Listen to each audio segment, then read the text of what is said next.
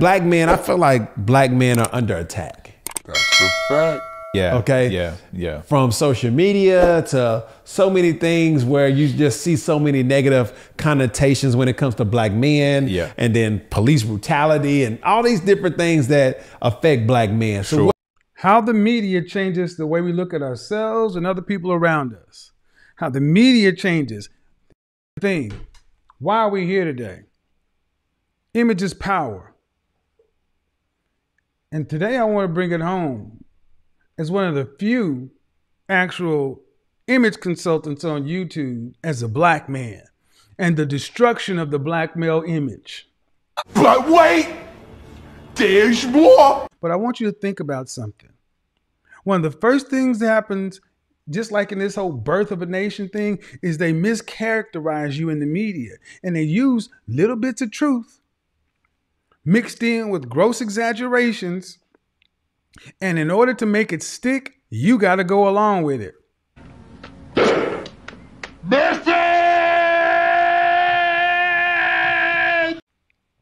What's one of the ways? Now, you can sit back and say, look at what them white people did. We don't need white people in this conversation right now because we do a good job of this ourselves. You got a black man that comes to you every day, Monday through Friday in a suit, and look at what they've tried to do to me. You don't understand. I ain't scared of you motherfuckers. Oh. Uh-oh.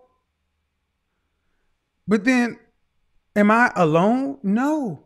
This is the history. This is one thing you have learned well. You have learned how to destroy a black man's image for your own negative reasons. 1, jealousy. 2, scared. 3, envy. 4, you wish you had the position. Whatever the reason is, we're the only group of folks that do it to this level for what? We don't need D.W. Griffith. When you got people that look like you that will do, first thing they do is try to either tell you you're either crazy, violent, aggressive. Gus. Uh-oh. He was crazy, sex crazed, and crazed, gonna snatch that woman. Well, that's how they did it for the longest, cops and America's Most Wanted, and this and that, and pimps and hoes, such and so forth. But then they isolate that person, telling them, you better beware of the boogeyman. But then what happens on the other side? Then if you actually have the nerve to carry yourself in a different way,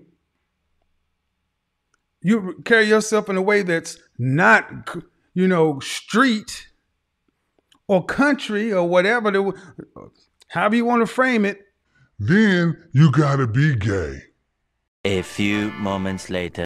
I've seen guys speak to women with this much respect, and I deplore that. My mother is just totally, I grew up, my mother raised me, so I have this much respect for women, and I fight often because of that. And it gives me a lot of friends. I mean, I get a lot of friends, but I get a lot of friends because I have respect for women, ultra respect for women. That's a fact. But then, like I was liking this girl in Tam, and I'm extra nice, extra gentleman. I'm extra just like, oh, you're beautiful and you deserve the best. And she told me I was too nice. Wait a minute. Wait a minute. Wait. First of all, you're not gonna speed past that like you didn't just say what you just said. I couldn't believe it. It wouldn't work because I was too nice. That was the ultimate stab in the back. So I went through a week of just going, forget it, I'm just gonna be like them.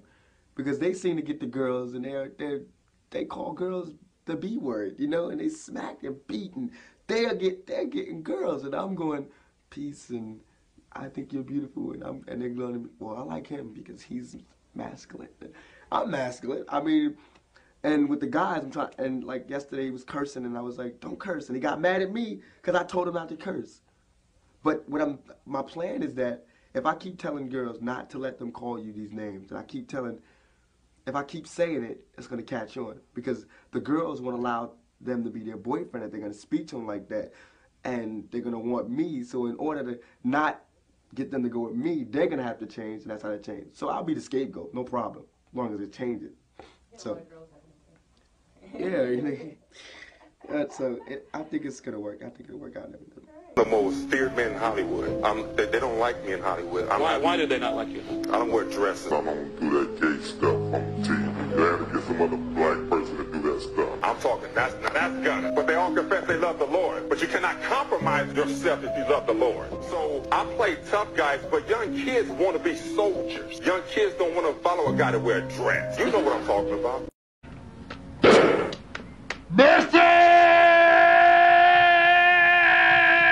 Some viewers may find the following video disturbing. Viewer discretion is advised. Love a bitch who know how to do her own makeup. I'm not saying you're gonna do your makeup all the time by yourself, but bitch, know how to do a little eyebrow and a little lash. At the least, or something to be. Because now, everybody going out, you asking somebody, can they put your fucking lashes on, bitch? YouTube is free. Get you a palette. Why the fuck do you always gotta book Beats by Bree? Learn how to do a little on your own. What the fuck? I said, hold up, wait a minute, something ain't right. Goodbye.